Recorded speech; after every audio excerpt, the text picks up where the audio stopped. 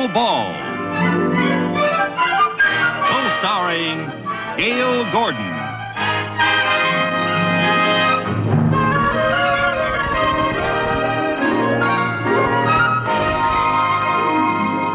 Brought to you by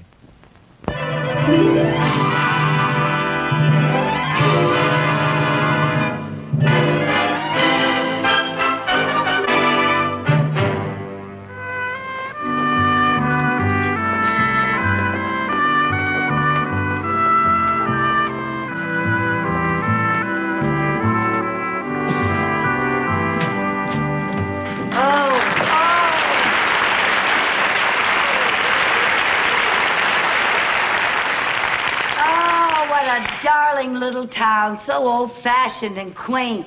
Decadent is the word. Oh, Mr. Mooney. Well, there isn't even a porter here to take my baggage. Well, I'll carry it for you. Oh, please, Mrs. Tom. I don't want people to see me letting a woman carry my baggage. Well, I carried it when we got on the train. That was last night. It was dark. Read all about it. Paper, mister? No, thank you, son. Oh, look, Mr. Mooney, your picture's on the front page. Well, how much is that paper? A nickel? Do you have change for $1? No, sir. Oh, that's okay. You can pay me next time. Oh, here, son. Here's a quarter. Keep the change. Thank you, ma'am. It's all right. Paper! My, that was very generous of you giving that boy a quarter. Oh, he seems so nice and trusting. Yes. Well, don't forget to remind me that I owe you a nickel.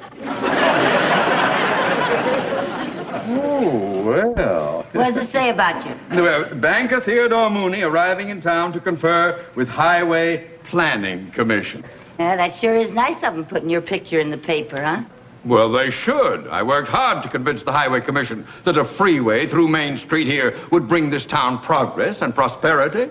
Oh? Mm-hmm. I thought that you wanted the freeway through here so you could build your big shopping center. Mrs. Carmichael, I assure you, my motives were most honorable and in the best interest of the community. Mrs. Carmichael! I didn't say anything. I know, but I don't like the tone of what you're not saying. Look, the brass band. Well, I didn't expect a welcome like this. How about that? Yes.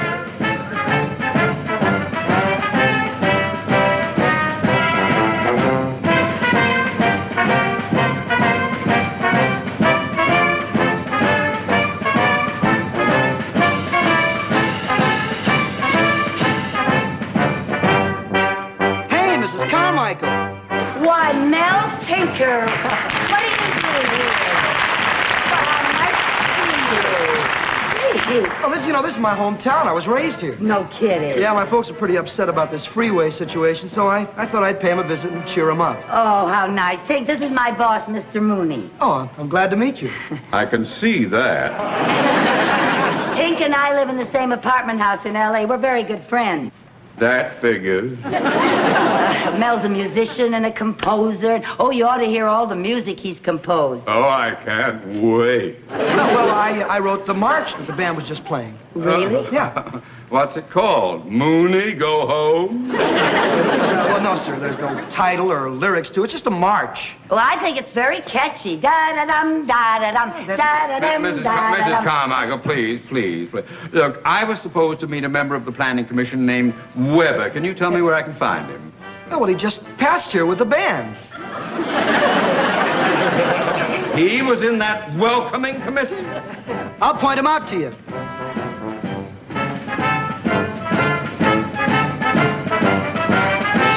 Mr. Weber. Mr. Weber.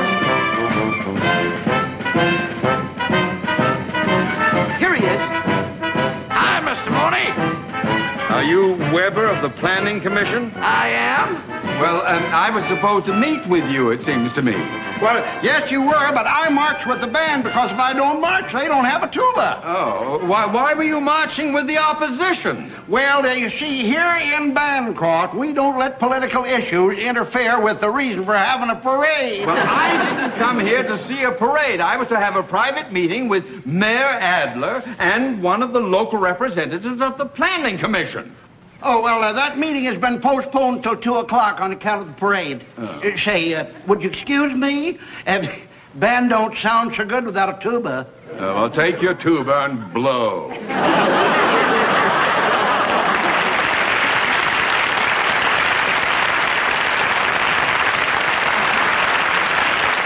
Well, I suppose we better check in at the hotel if we can find it. Where is it? Wait a minute. Look, we have no porter here, but let me help you with the bags, okay? Oh, that's very nice I'd of be you, more Mel. than happy to take Well, it. thank you very you. much. Excuse me, would you carry this for me, please? Go It's watch a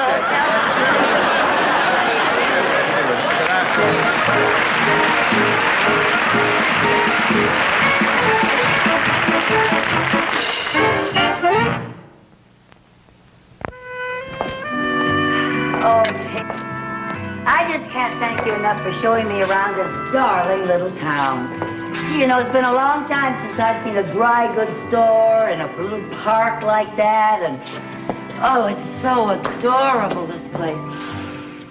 Oh, that's heavenly. What do you mean, the fresh air? No, I smell hot bread.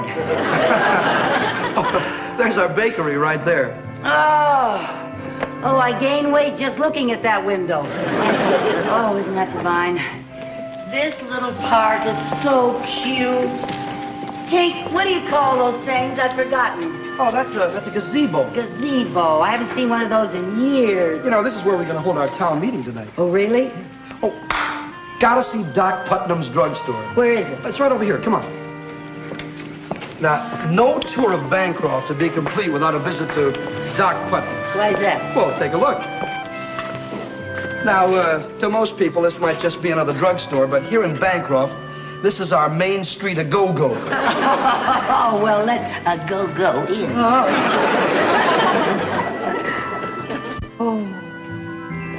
Oh, I just love it. It's so old-fashioned. A coffee grinder. Oh, smell that. Oh, and look, penny candy. Do you know I can remember when you could get a penny's worth of candy for a penny? Amen. What's going on there? Oh, that's a chess game. Now, that's Doc Putnam. He owns the drugstore. And that's John Bubbles. Now, those two have been at each other's throat over that chessboard for the last 20 years. You're kidding. Who usually wins? I know the game isn't over yet. Who's the other gentleman? Oh, now, that's old Uncle Joe. Hey, he's 105. You gotta be kidding. True.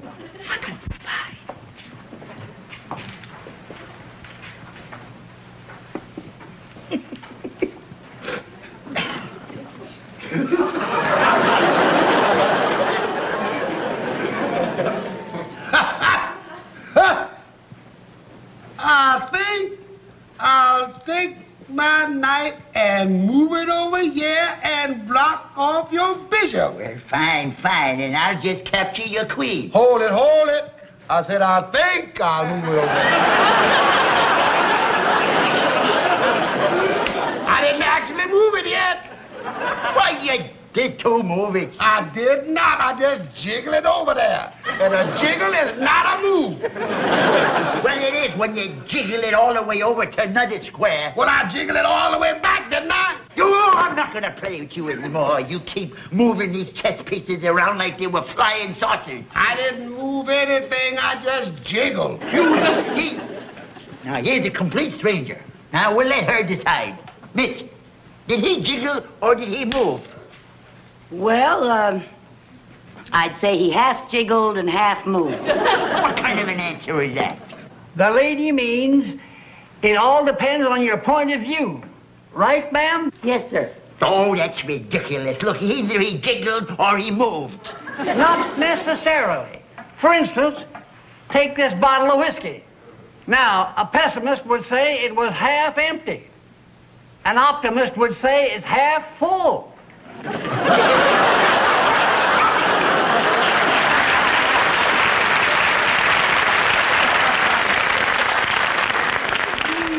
that how he got to be 105? Hey, Doc. Yeah? How about fixing us a couple of sodas? Oh, yeah, coming right up. Don't you do any jiggling while I'm gone. Jiggle, jiggle all the time, jiggle, jiggle. Get it done. Well, what do you have, folks? What do you recommend? Well, I usually have a strawberry ice cream soda. Oh, it sounds wonderful. All right, 2 strawberry ice cream sodas. Oh, and Doc, Huh? in a clean glass. In a clean glass. Well, you know, Doc does pretty good on the washing, but lately he don't see so good when it comes to the rinsing. He sees pretty good when it comes to jiggling. Oh, Miss Carmichael, this is John Bubbles. How do you do, Mr. Bubble? Hello. Old Uncle Joe's asleep. Oh, already? Mr. Bubbles used to own the garage here, but he sold it and bought the livery stable. The livery stable? I thought horses were practically extinct. I bought the livery stable so I'd have more time to catch up on my hanging around. Well, that gives you an idea how the folks around here feel about progress. Yeah, you know something, I appreciate a small town after all the hustle and bustle of the big city.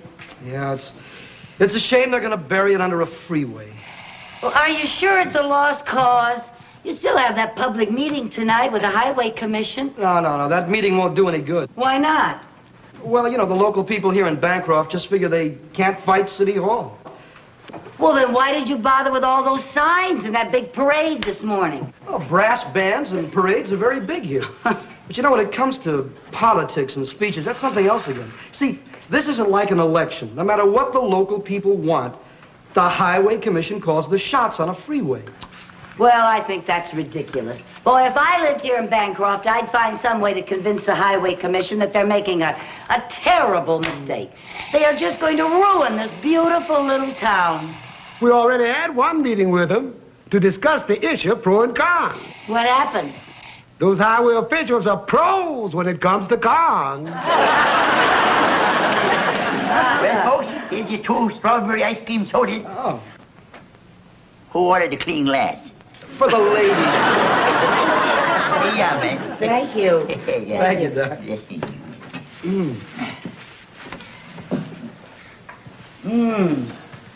Oh, boy, that's what I call a real old-fashioned ice cream soda. You know, this whole place reminds me of an ice cream parlor that was in my hometown when I was a little girl, especially the piano. Hey, Tink, play something for me, will you? It's been ages since I've heard you play. Why not?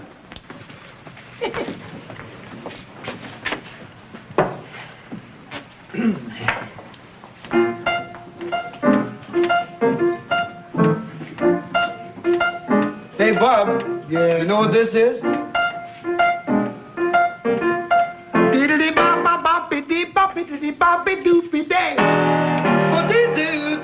Bibbidi-bop-bop. Diddly-bop-bop-bop. Shoobity-bop-bop-bop. You know something? There were no skyscrapers in my hometown. There were no bright lights on old Broadway. There were no taxis out on old Main Street. No midnight cabaret. They were just plain people in my hometown. Always up with the chickens every morning. If a fella had a gal, he would not have to watch his pal in the town where I was born. Hey, how about some dancing then? I'm ready when you are. Well, just put your feet in my hands. You got them, just don't squeeze them too tight.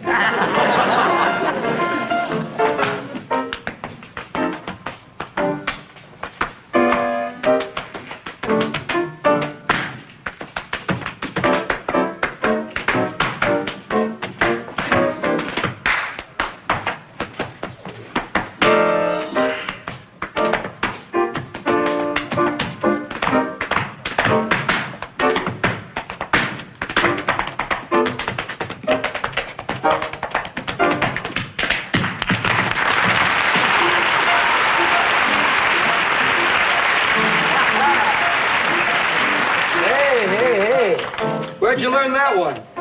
Hanging around. I like that. Yeah? Well, come on down and hang around a while and I'll teach it to you. Yeah? Mm-hmm. Now, just take your right foot. Lay it down low. Now, take your left foot. Don't add no more. No. Now, put them both together. That's the latest style. Now, stop. Rest a while. That's long enough. Come on. Hey, you can breathe easy on this case. Let's walk around a little bit. Now, stop.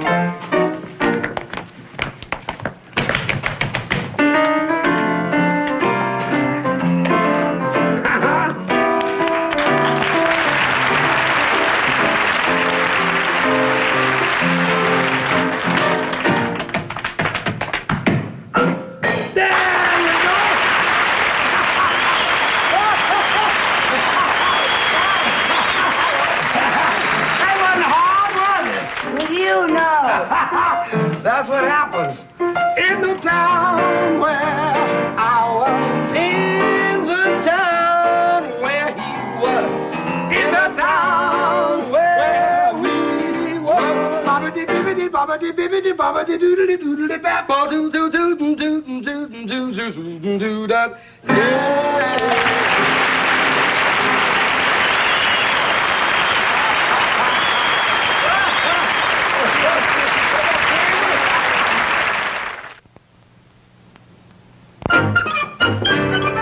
Good afternoon, Mayor Adler. Good afternoon, Mr. Mooney.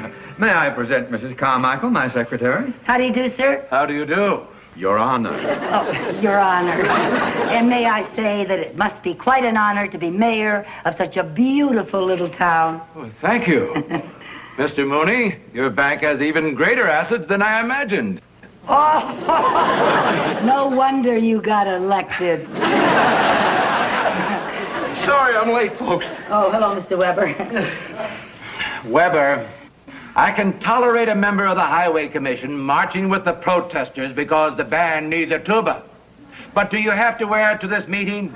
Well, I never can get it off after I eat lunch. Well, when you show up at that highway meeting tonight, you better have it starved off of you. Yes, sir. Now sit down. Yes, sir.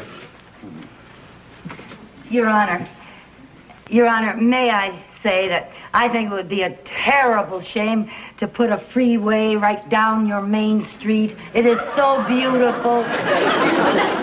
You know, I visited all your shops, and I was in old Doc Putnam's drugstore, and I walked all around, and oh, I just loved the parade this morning. Da-da-dum, da-da-dum, da-da-dum, da-da-dum, da-da-dum, da-da-dum.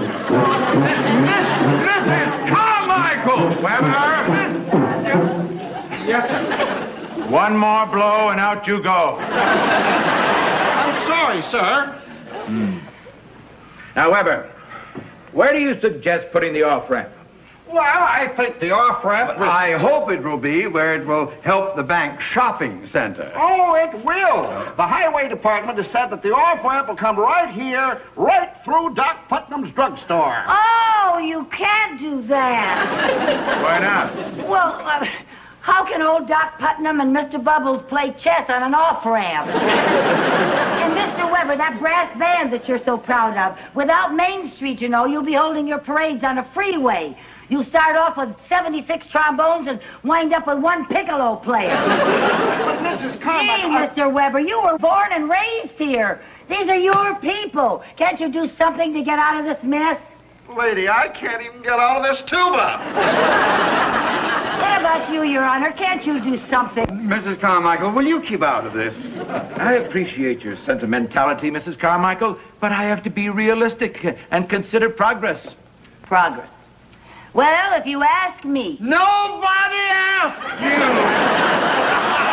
I think we'd be making a lot more progress if we had a lot more wonderful little towns like Bancroft. What do you mean, we? You're not even a citizen here. I'm not the only one that feels like this, and you'll find that out tonight. Now, look, Your Honor, can't you convince the men on the Highway Commission that Main Street is more than just a street? Well, it's a way of life. If I lived here in Bancroft, you know what I'd do. I'd get up a petition about this. And at that meeting tonight, I'd say, Who needs industry and commerce and all that high-polluting, air-polluting progress?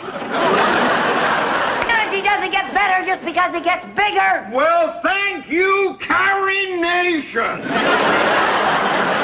That was a very pretty speech. But the Highway Commission has already determined where that freeway is going, and you will not sway them, even if you take that cracker-barrel philosophy of yours and set it to music. I think that is a very unfair attitude, Mr. Mooney. If you had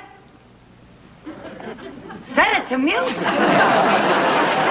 Da-da-dum, da-da-dum, da-da-dum, da-da-dum, da-da-dum, da-da-dum, da-da-dum, da-da-dum, da-da-dum. Mrs. Carmichael, will you stop?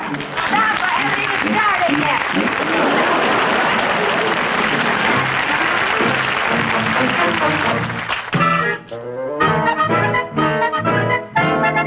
Well, it is apparent by this meager turnout that the majority of the townspeople are in favor of a freeway in Bancroft. Therefore, I officially proclaim the approval of...